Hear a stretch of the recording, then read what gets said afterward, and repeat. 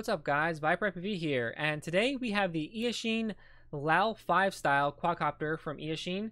Banggood sent this to me for review, and really it actually has quite a competition at its current price point of around $230. But this thing is currently on sale for about $180 US. It might be a little different depending on what area of the world you are, so leave a comment down below to tell me pretty much what this is in your native currency. What we're going to be doing is doing a full review of it and breaking down all the tech and the specs of this quadcopter to see if, like I said, if it's worth your investment and your purchase. I'll leave a link to this down below. It will be an affiliate link. It does help support the channel tremendously.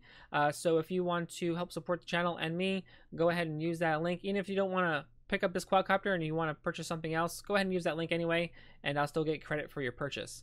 But let's go ahead and go over to the bench and give this a review. So let me go over really quick what you get in the box when you purchase one of these. You don't get these white props. These are actually some that, honestly, I just got to match the GoPro a little bit and make it like a cool little thumbnail, honestly. But when you get in the box, you'll get these Raystar Tornado props, which are actually pretty decent props. I just, like I said, put them on. These ones on just for looks, honestly. But these actually are pretty durable, so not too bad.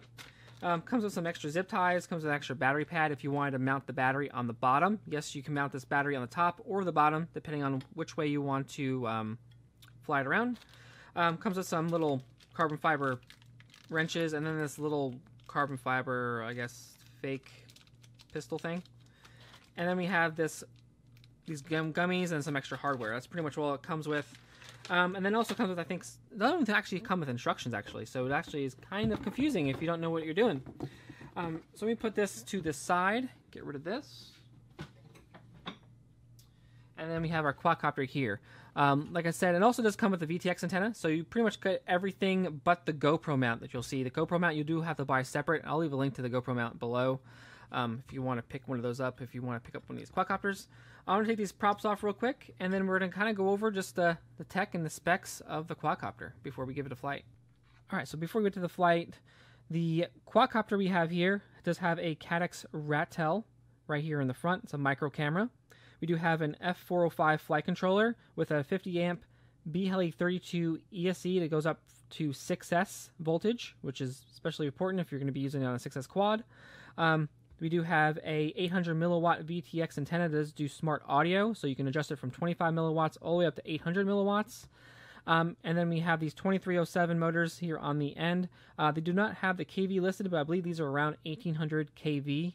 So that's about right for a 6S quadcopter. And then we do have this GoPro mount. Like I said, this does not come with you have to buy that separately. Then we have an XT60 here. So pretty much it's real basic, but if you look in here, it's real clean how they built it up. This has the camera wired right to the flight controller, and then we have the VTX stacked on top of the flight controller there on the back of the stack. And then we also do have our VTX underneath there on the little 3D printed piece there. And then we also do have our antenna, and then you can just go ahead and put a little screwdriver or something down there and just hit the bind button. Really, really simple to go ahead and set up your quadcopter and bind it to your radio. So let's go ahead and give it a flight and see how it does. So I want to be frank with you guys. I actually tested it on 3 different setups on Betaflight. So this is actually the initial flight. This is how it comes out of the box with just my arm switch and everything else set up. No PIDs, nothing changed. And it does fly okay. It do know some little jitters, especially when I do flips and rolls and maybe hard stick deflections. So what I actually went ahead and did is I checked in Betaflight. It actually was set to 8K 2K, which is really unheard of, especially for an F4 flight controller. So here in a moment, I'm going to go ahead and switch over, and this is me switching it over just from the 8K 8K. It actually did improve a lot. But what actually happened is I started noticing doing this is that it was starting to overshoot. So if I do a flip or a roll, you can kind of notice that it's kind of not really crisp and it's kind of sloppy. So went back to the drone board and checked in the firmware for Betaflight and went ahead and flashed Betaflight 4.1, enabled the RPM filtering, everything that I could on this quadcopter. Pretty much everything that 4.1 can do. And 4.2 was not out as of yet when I went ahead and flashed this.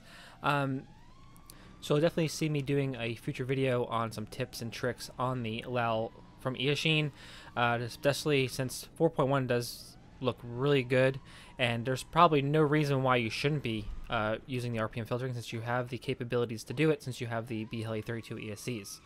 So let's go ahead and get over to the bench and give you my final thoughts. So I've had a few weeks with the Eachine LAL style, and I'm really liking the quadcopter, honestly. Now, it does come with Betaflight 4.0 flashed already. I mean, that could change in future iterations of this quadcopter, but the one I had Betaflight 4.0 on it, disappointingly. I didn't have any RPM filtering or anything enabled on it, so that was kind of, you know, just your kind of Eachine, just knocking a whole bunch of these quadcopters out, copying, pasting CLIs of a whole bunch of quadcopters to get, you know, sales. But what they actually did do here is actually build themselves a really nice quadcopter. It has the BLA32 ESC in it. It goes up to 50 amps and it's 6S. Now your 4S version will have a different ESC than that one, but it does have the F405 flight controller, has an 800 milliwatt VTX, and it has pretty much all the caboodle that you would pretty much want in a quadcopter. So you can go ahead and remotely change your VTX channels using your goggles, or even maybe a Lewis script if you want to. It has pretty much all the little everything that you really would want in a quadcopter, especially a freestyle quadcopter. You can mount the battery on the top or on the bottom if you so desire. Has the little 3D printed parts, especially on the arms. I do notice that if you don't use 3D printed parts and you do hit like a tree or something, you do have a risk of breaking off these little corners of the arms off, because they're just not really reinforced that well, but they do protect the motor pretty well. I do want to add that there was some things that I did take notice when I got this quadcopter. When I first took it out for a flight, it actually missed one of the bolts on the motors actually came out, so that just tells me that I needed to go ahead and Loctite all the motors and actually give them a good tight, because a lot of them were loose, especially where the 3D printed parts were. I guess they just kind of put it evenly where the 3D printed part kind of touched, so they didn't really clamp it down that well. So definitely, if you're going to pick one of these up, get some Loctite and Loctite those bolts. Also on the frame, especially on the bottom plate, and also the top plate was fine. The bottom plate needed some tightening of the screws, because they were actually loose as well. But don't go ahead and Loctite those, because those are for the arms, and you don't want to, you know, have those vibrate loose. I mean, you can if you use the not the permanent one, but the semi-permanent, so they can come off. But I usually don't Loctite my arm stuff. I usually just do the motors. But yeah, so if you want to go and pick up one of these quadcopters, I'm going to be leaving a link down below. It is an affiliate link, help support the channel. So if you want to pick up one of these quadcopters, use that link, or if you want to purchase something else, just use that link, and I still do get credit for your purchase. But this is Viper FPV, and I'll see you guys in a future video. Peace.